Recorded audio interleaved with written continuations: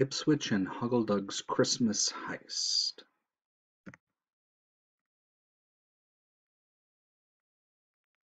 Chapter 2.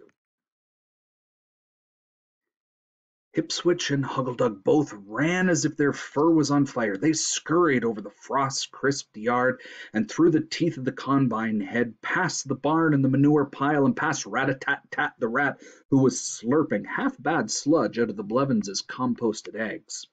Rat-a-tat-tat yelled, "If you bring the dog on me, Huggledug, so help me, I will—" It was Hipswitch! Gasped Huggledug, breathless and pointing ahead at his friend's fluffy tail feathering across the field behind the old barn. "I'll steal your winter stash!" Rat-a-tat-tat called after him. "Oh, I'll tie you up with your own shoot-off tail!" shrieked Huggledug, missing the rat's retort as he fled after Hipswitch, who was now out of sight in the far tree line. They bounded by frosty birches, white bark trunks, and through wind-shivered cedars, following Daryl the deer's path, a path widened by Hawkeye Hare, and again by the Blevins' boy Bobby, who was intent on trapping Hawkeye for the hare's thick winter coat.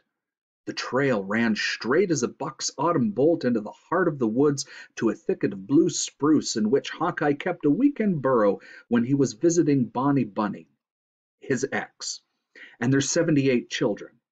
It was into the same thicket that Daryl the deer dodged out of rifle shot during fall-time hunt, and in the center of the grove there stood a particularly tall, bushy, thickly limbed spruce tree. At its base, Huggledug kept a messy bachelor's burrow, and in its branches Hipswitch had built a cozy dray, or nest.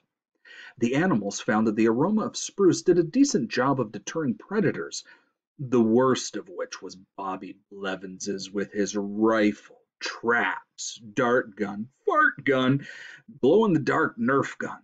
Nobody but critters ventured into the grove, as the critters called it. And that suited the animals just fine, especially Hipswitch and Huggledug, and especially after such a narrow escape as they just managed. "You'll have to widen the hole," Hipswitch said to Huggledug as the two raced up the spruce tree to Hipswitch's dray. "I'll have to what?"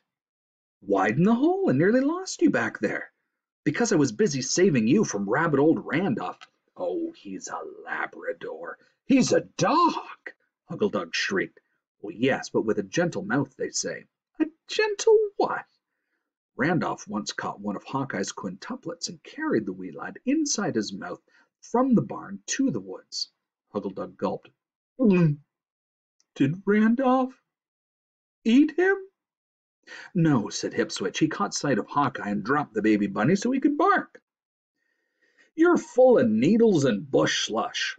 Huggledug pointed to an orange plastic ribbon fluttering on a nearby branch. "Decorating the tree, are you?" "Well, could be Cardinal Carl. He's always picking up bits of colored junk." "But what if it's Bobby Blevins's? Look at how it's knotted to the branch." "Oh, Bobby's the least of our worries." "Aren't you worried about food, though?" said Huggledug. "I told you about the Christmas nuts, did I?" Huggledug crossed his paws and sat on his haunches.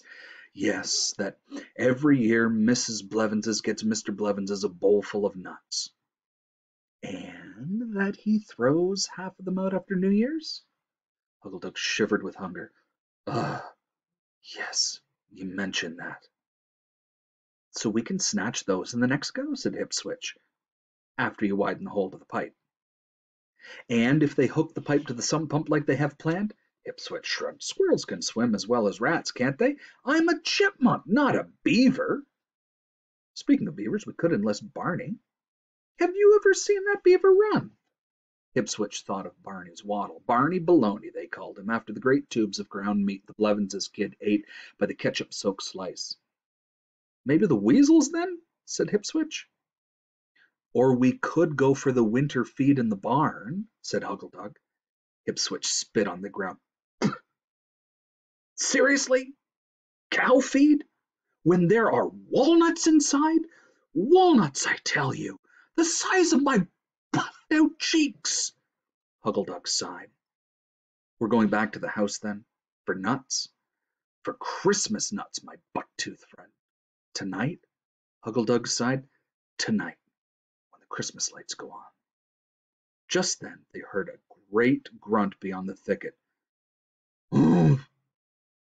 What's that? Hissed Hipswitch.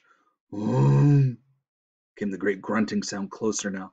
The spruce tree shivered, and the critters heard chomping. Chomping, chewing, the trees shaking. To my burrow, cried Huggledug.